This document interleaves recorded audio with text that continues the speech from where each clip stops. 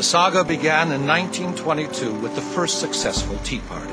Since then, the Bud Light Institute has continuously found ways to keep women occupied, so men could go out with their friends and maybe have a cold, refreshing Bud Light.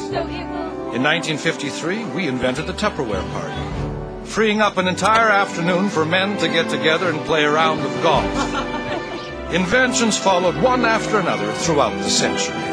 The shoe sale, 1962. The soap opera, 1968. In 1971, we invented feminism. The Stagette, 1976. A Day at the Spa, 1984. Yes, from the invention of the telephone to 24-hour online shopping. We were there then, we're here now.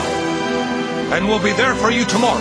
We're the Bud Light Institute, and we love you.